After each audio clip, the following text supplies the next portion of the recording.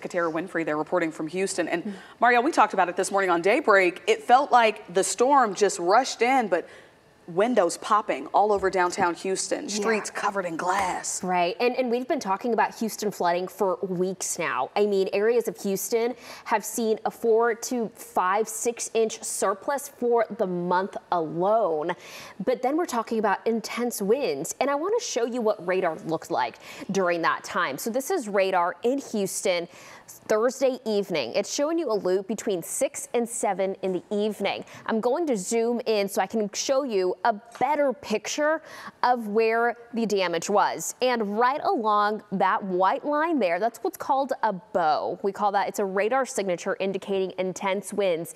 Radar was estimating 120-mile-per-hour wind speeds before making its way into the inner loop here in Houston. In just 10 miles down, 5-minute difference. Look at what happens. We have this rotation. That rotation stays steady just to the north of Houston, but this bow continues with the similar strength, 100 to 110 miles per hour.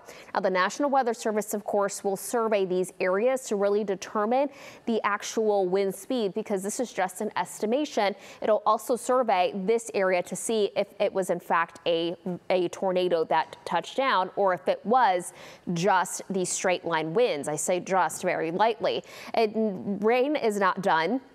We are still watching another cluster of storms in South Texas that's heading into the Houston area this afternoon. The severe weather threat is much lower, but of course they don't need any more rain. There are 6 points along the rivers and streams there that are under a flood warning until further notice, Dia.